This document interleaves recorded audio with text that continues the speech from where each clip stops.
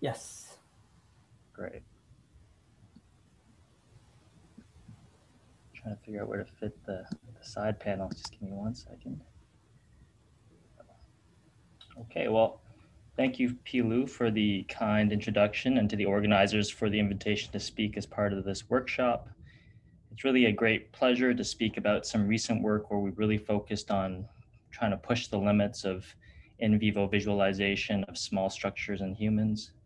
In particular, I'll be focusing on some recent observations that I hope will convince you that we're bringing some certainty to the zone of uncertainty, which is more commonly referred to as the zone uncerta, and specifically how we're leveraging ultra-high field MRI to this end. So I'll start with some of my own motivation. I'm clinically minded. I'm interested in, I'm a practicing stereotactic neurosurgery. And so I won't belabor the point, but we're very interested in putting small electrodes near targets of interest, such as the subthalamic nucleus, and applying focal electrical stimulation or other types of treatment to have a positive effect on patients who might need it. And traditionally, the way we've begun to approach these areas is with these classic histological atlases, like the Schultenbrand atlas here on the left-hand side, and there's the STN. And the way to get there to start would be just a consensus coordinate based on the anterior and posterior commissure, and that gives us a kind of a general sense of where we need to go to apply that therapy, but obviously is imperfect for a number of reasons. And so the workflow leading up to surgery is we get MRIs beforehand, clinical grade. We do planning on the workstation. Usually the day of surgery, we do a CT in a frame. And then ultimately, because of some uncertainty with regards to the actual targets, we have to rely on certain adjuncts like intraoperative physiology, performing the procedure awake, microelectrode recording, potentially LFP, to just give us a sense that we're in the right place. For the rest of this talk, I'll really hone in on one way in which we might improve this process, and that is with the use of ultra-high field MRI. And so here's a schematic, the way I like to usually describe this process is you have a T2 weighted scan in the coronal plane on the left side at standard field. This is a clinical scan that I've used before, 1.5 T. And then as you increase that B naught, that main magnetic field strength, you get an at least linear increase in contrast and signal. So when we get to ultra high field at say 7 Tesla, you're getting a 2 to 4-fold increase in contrast. And that contrast can be exploited in different ways. And one way is to bump up or boost that spatial resolution. And so here's a 7T MRI acquired in London, Ontario, in Canada. If you zoom into our area of interest for this workshop, that you can clearly make out the subthalamic nucleus is separate from the substantia nigra below. You can make out the globus pallidus externus from the internus, and I hope it projects, and I can convince you that you can even see that accessory lamina within the globus pallidus internus.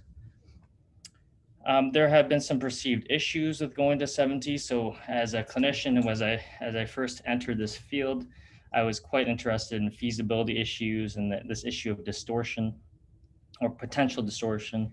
And this has been studied by a number of groups, including our own. But on the left, from the University of Minnesota, they used a nice, simple kind of regional analysis of the brain overall and found distortions close to the air tissue interfaces.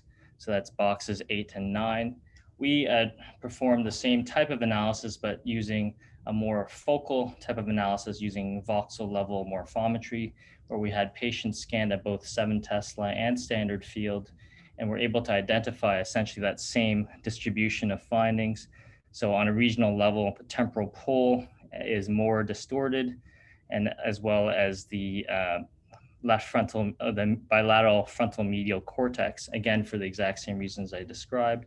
But of importance is that most of the areas that we're interested in the subcortex, like the traditional stereotactic targets, are not affected by this level of distortion. And I'll move on to now use cases, and I don't need to spend a lot of time on this because Pilu has already nicely outlined this, but there's certainly been a lot of work at looking at the benefits of going to high field. And here are some examples um, from 2012 showing that these T2 star images really help to enhance that contrast in iron-rich structures in the basal ganglia. So the STN being highlighted here, as well as the substantia nigra. And beyond that, what's quite interesting is the findings also recapitulate what is known from a histology perspective. For example, here's a pearl stain from Dormant, which stains iron. And we can see that the medial aspect of the STN has a higher iron content, which also is linked with higher susceptibility on that susceptibility map. And overall, there's been a lot of these structures have been well identified, a lot of them based on either being large structures or because of iron-rich content. And of course, today I'm focusing on a region that has received so far relatively less study just because it's been elusive to I guess, visualization using these more conventional methods. And the zona incerta is actually somewhere in this space between the red nucleus and the subthalamic nucleus on this particular slide. So I'll move back now into some background on the zona incerta itself. And so the zona incerta was first described by August Forel in 1877. And his first comments, or one of his comments in this treatise on brain anatomy that he wrote, is that it is an immensely confusing area about which nothing can be said. And in the appendix of this large document, I believe I found this in the back of the document, but I believe this is the first representation of the zona incerta here as a structure lateral to the red nucleus and below the thalamus. This is a coronal section. And of course, we all know Forel for other structures that he's helped identify, like the fields of Forel, which in fact are quite proximal and bound the zona incerta region. And it's quite telling that he thought of the zona incerta in this way, given how much he has been able to provide in terms of insights on anatomy. Excuse me. Fast forward to present day, and from a clinical standpoint, these zona incerta, particularly the caudal aspect, has proven to be a useful target for treating essential tremor. So here we have a normal Archimedes spiral drawn by a normal individual, but with in the case of essential tremor, this is the type of pathology we were able to capture with this simple task. And targeting the caudal zona incerta, as well as other deep brain regions, particularly the motor thalamus, is quite effective for treating tremor. But it should be of note that the caudal zona incerta itself is not targeted as directly per se, but its location is inferred based on that relationship that I've already described, that relationship between the red nucleus and the subthalamic nucleus. And using different numbers of lines and using some ratios, we're able to approximate where we want to target within this region. And so actually some groups prefer to call it the posterior subthalamic area, given it's behind the subthalamic nucleus, the PSA, given that there's some ambiguity as to what the true therapeutic target is. And these CZI or PSA implantations, at least from single center studies, seem to require comparatively reduced amplitude of stimulation compared to other targets like the motor thalamus. In our own experience in London, Ontario, they tend to require, from a current perspective, 1.5 to 2 milliamps, while the VIM or the ventrolateral posterior stimulation requires higher, like 3-4 milliamps. And this may have some benefits for the patients because they're not using as much of the battery, and thus they don't require as many changes of the IPG over time. What do we know about this region from a mesoscale or cytoarchitectonic level? Well, the zona incerta is a gray matter region. So here I'm showing a coronal section through the zona incerta region in rhesus macaque. This is lateral here. This is medial. And the neurons in this area are very loosely arranged. So this is the ZI centered. Above the zona incerta, dorsally, is the thalamic fasciculus, which is also known as the H1 field of Ferrel. Further superior is the ventrolateral thalamus. Okay. And then below the zona incerta is the lenticular fasciculus, which is also known as the H2 field of Ferrel.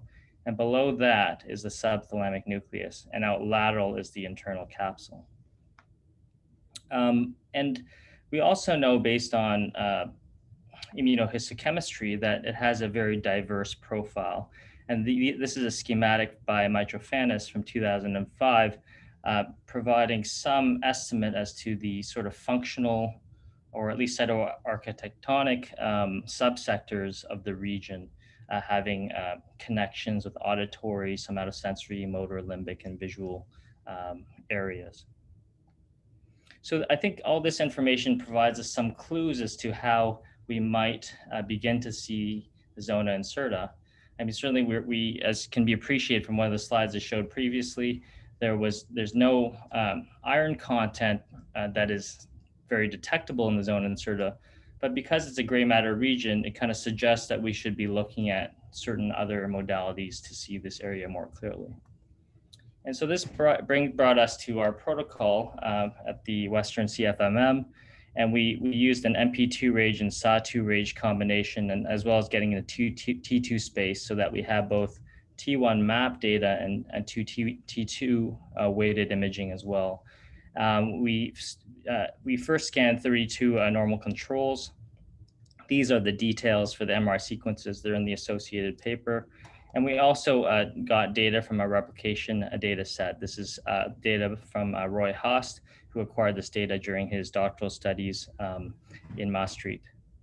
And in terms of pre-processing, I won't belabor the point, but I can get into this if people are interested. We have some BIDS apps that perform the processing for us, and they're available through the Alicon's GitHub website. In terms of template creation, similar to what Malar has already mentioned, we use the ANTS multivariate template creation tool, and we bootstrapped it over 10 iterations. I'm going to take a small digression right now to get into a sort of discussion while I have this audience about how we evaluate the quality of subject to template registration. And it is relevant to this, but just bear with me for a few slides. It's kind of serendipitous, but I think I used the exact same section as Pilou, and I kind of forgot that, and I didn't actually appreciate that I was paying homage to a Neuenhuis as well. But this is a mid-sagittal plane, so this is my schematic for this process. And so we have a subject being warped into a template space. And there are different ways in which we can evaluate this quality from a deformable registration perspective. So first, we can use regions of interest. You can use, for example, the corpus callosum, and you can identify it or delineate it in each of these spaces. Or you can use points. And so these can be called point landmarks. And when you register these structures together, from an ROI perspective, you can get a measure of voxel overlap. It could be the Jacquard index or something else based on this. So it could be intersection over the union. And from a point-based methodology, you get a registration area, which can be Euclidean distance, simply the millimeter distance between the 2 points once they're in the same space. And I would say one point I'd like to raise is just that because of how kind of turnkey some of the algorithms that Malar and many others have been developing over the number of years, it's quite easy to get ROI-based voxel overlap. And so I think we've kind of, as a field in brain mapping, gone away from these sort of traditional classic point-based ways of assessing about registration. It's harder, it takes time. There's a manual step involved, at least for now. But I'd like to just focus in on this concept of point-based landmarks. And so this was our approach to the problem. We created this workflow for manual placement of 32 neuroanatomical landmarks. It takes trained raters around 20 to 40 minutes to place these. And I'm cycling through them on the top right here. And there are 10 midline points. The midline points can be shown on, again, on that Nieuwenhuis mid-sagittal plane. But there are also lateral points, and they all circumscribe the area of the subcortex. We intentionally developed this in a completely open way so that you can you can go onto the website. There's a training module online, and it's heavily inspired by classic stereotaxy, the concept in Talairach, leading back to Talairach and even before that of looking at point-based registration of features. And we've recently been working on extensions to clinical grade data, as well as other species, including the macaque. And what I'd like to illustrate here is an example of how you might use this. So one way to assess the registration as you move into a template space is you have these standard ROIs, the pallidum, striatum, and thalamus that have been segmented either manually or automatically in the individual subject space. And when you bring these together into the template space, you can look at the voxel overlap, which gives you a measure on the x-axis from 0 to 1. And we consider good voxel overlap to be generally around 0.7 or 0.75 and up. What I'm hoping to illustrate here is that we also, in the same set of subjects, looked at this registration error as measured by those points I just briefly went over. If you consider, at least from a template creation perspective or inter-subject registration perspective, that 2 millimeters or more is significant, then you see that these metrics are much more sensitive to focal misregistrations than obviously looking at an ROI alone. And this is not surprising probably to anybody here, but there has not been, to my knowledge, a good tool for doing this until recently. And this has been our approach to dealing with it. And so leading back to the template creation for the Zone Inserta project, again, looping through everything, we perform these annotations across all the subjects in the data set, this 7T, T1 MP2 range, those maps. And we looked at overall registration error, and we can see that over the course of 10 bootstrapped iterations that this registration error seemed to be plateauing at least to just under 1.5 millimeters across all of these anatomical fiducials. Of course, not surprisingly, if you just stick with linear registration alone, the registration error does not improve very much. And this is across all of the 32 fiducials. And you can see what I'm trying to illustrate here. It's a busy slide, but what I'm trying to at least draw out to your attention is that certain features you can get actually sub-millimeter accuracy in registration. And our first two are the anterior and posterior commissure. And so when you have sub-millimetric resolution like we have with the MP2 range, you can actually achieve very high resolution placement of these. But there are other features that, for example, are more difficult to localize. And so you have a kind of lower limit of how good you can register those features. But overall, it's providing us some quantitative confidence that our template is converging on something that is accurate. So with this in mind, we took our 32 subjects and created this bootstrap template. And what was quite nice is when you threshold these T1 maps into certain ranges, we took 1,000 to 2,000 milliseconds, that there's a they're highly similar to conventional stereotactic atlases like the Shelton brand here. This is plate 28. And I'll highlight, for example, that the medial thalamus is more hyper intense or has a high longitudinal relaxation time relative to the more lateral aspects of the thalamus, but specifically in our area of interest, that the zona incerta is relatively unmyelinated. I apologize, it's a bit small. It may not project depending on how this is working through Zoom.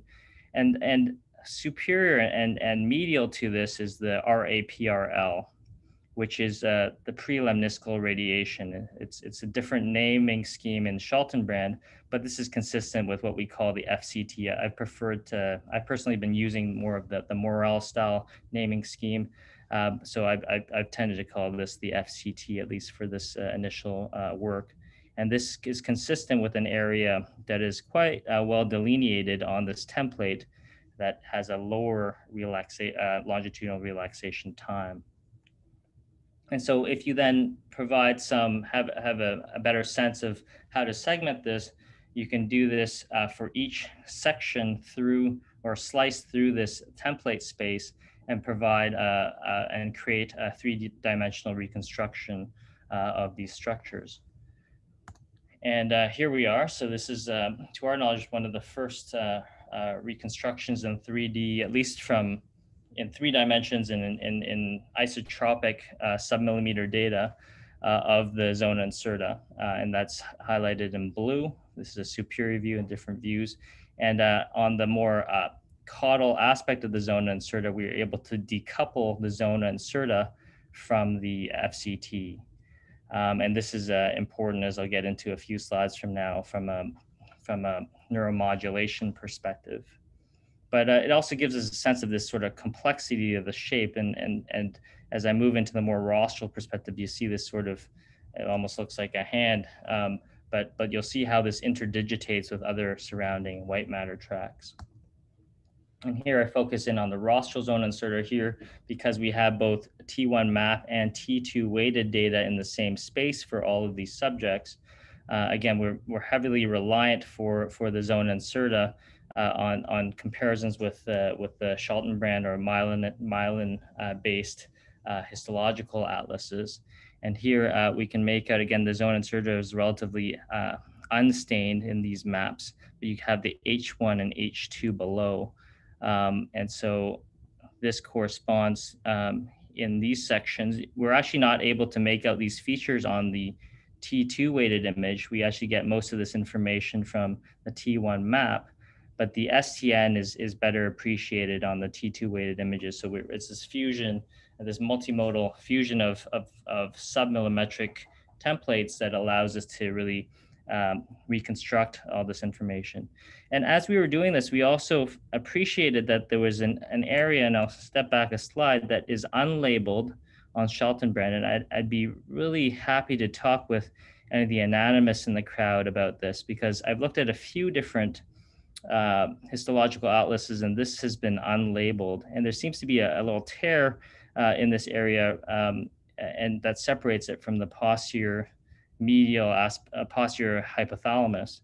And so what we've done, it hasn't been labeled, but what we think is actually happening is that the H2 field is running through the zona incerta, and that we've called this part of the rostral aspect of the zona incerta. But I'd be happy to hear from other people who have spent time looking in this area. And again, just looking at these arrows point to the same sort of thing. And in the T2 weighted image, there's this area of relative hypointensity. And this has been, in one previous study, thought to be the rostral zone incerta. And that may be correct, but it actually more likely corresponds to the actual field of Ferrel, or this is the H2 field of Ferrel. And so again, focusing now on the rostral aspect of the 3D reconstruction, we were able to provide a 3D reconstruction of the entire field of Ferrel complex. Sorry about that. And we've actually provided labels of H1 and H2 as separate from the medial H fields, but just for simplicity and visualization, we've just shown it all as one here. And just moving on to T1 relaxometry, and so far I've really focused on just the qualitative ability to visualize these structures, but here I'm looping through the 32 subjects, and you can appreciate the sort of diversity of anatomy, asymmetry in the red nucleus or other structures. But we were able to propagate these labels and also individually label these subjects as well.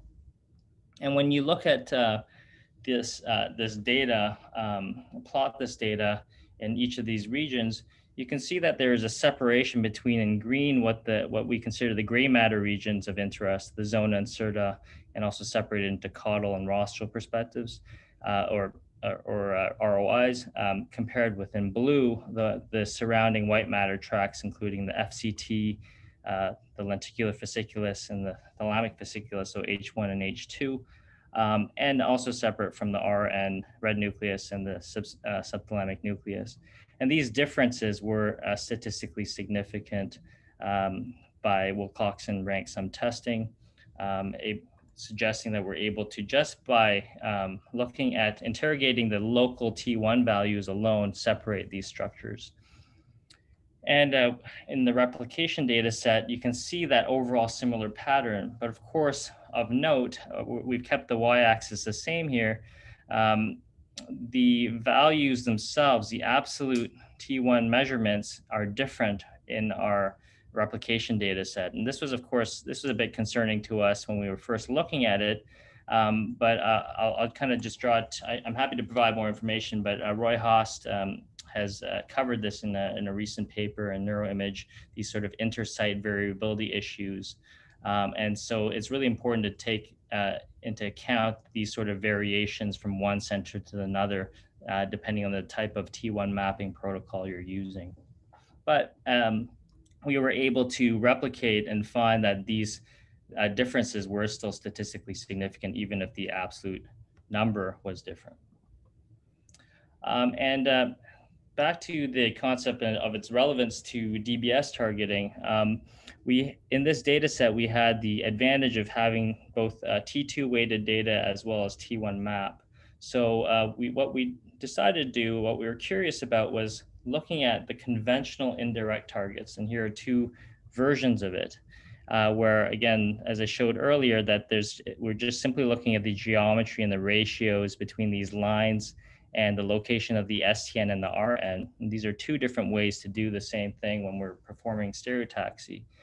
But because we had the advantage of also having this in the T1 map space, and again, this is just looking at the comparison with the Schaltenbrand as well. But if we have, since these are in the exact same space, we can just move over into the T1 map space. And this highlights that these areas seem to be at the boundary between the FCT and the zona incerta.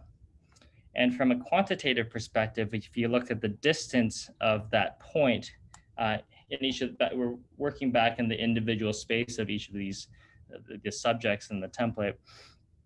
But the distance of the target from the caudal zona incerta, at least in A, and also from FCT and B, is equidistant for this target 0, 1. So it's halfway between the caudal zona incerta and the FCT, while the target number 2 is actually closer to the FCT. And in general, with this dashed line representing more of the zona incerta type of intensity, we're seeing that both of them are kind of at this blended area between more gray matter regions and white matter regions. And we've been able to, in individual subjects, use this, have patients have this 7T protocol beforehand, and also recapitulate some of that information on an individual scale with somebody who has achieved therapeutic benefit, finding that it's seeming to be at these boundary regions. And finally, although we have the luxury of using 7T, it's always useful to consider how other people might take advantage of this without a 7 Tesla magnet. And so you can see some individual data at 7T, and that even with 3T protocols, different types of T1 mapping protocols, that you can begin to see that there's this hyper-intense region in the zona incerta area, even if they may be slightly more noisy and acquired at lower resolution. And we've also provided our 7T template space registered into the MNI 2009B space, and as well as our Atlas labels, which can be propagated between MNI templates with some caveats, of course. So my overall summary here, we found that high resolution T1 mapping at 7T can be used to delineate the ZI from surrounding white matter tracks, the FCT, the fields of Ferrel. We derived in vivo estimates of the size, shape, location, and tissue characteristics of substructures of the ZI region. And the optimal target, at least from our simulations there, appears to be more to the FCT. And this is consistent with other data from other groups. Andy Horn might mention some of his own ventures into the field, but looking at connectomics, that the white matter seems to be highly important for stimulation in essential tremor. The significance of this is that we've been able to confirm observations previously only possible through histological evaluation, and that the ZI is not just a space between structures, but contains distinct morphological entities that should be considered separately, and provides a structural foundation for more precise functional and neuromodulatory investigation. I'd like to end off with some recent work that is being prepared by Jason Kai, who's a PhD student in working with Ali Khan and myself. And one way we can use some of the labels that we've created is as wayward points. So here, what we're doing is we're identifying the ancilla lenticularis by providing the two end nodes, the globus pallidus internus and the motor thalamus. But by providing the wayward point of the thalamic fasciculus, the H1 field, that we're able to, in combination with more data-driven tractography methods like this cluster confidence index, be able to really get at the shape of the structure and capture it as separate from other white matter regions. And this is one way we think moving forward that this type of structural, I guess, identification of these small brain structures can really help us moving forward to deal with and be able to capture and look at white matter tracks that have been more challenging to identify so far.